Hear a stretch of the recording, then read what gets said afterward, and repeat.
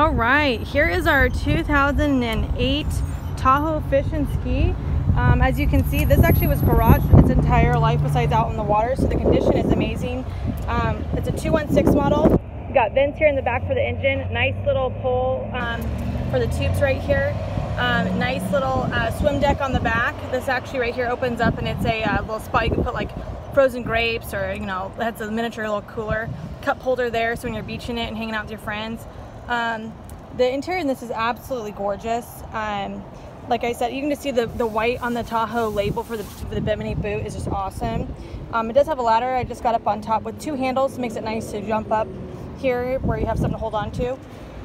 As we enter the boat, this captain seat actually does, the helm seat actually swivels around.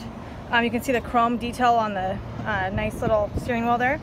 As we come into the boat, it's fiberglass bottom, a pull table right here. And something you'll notice in the back, which I love, is there's actually a cooler spot already designed in the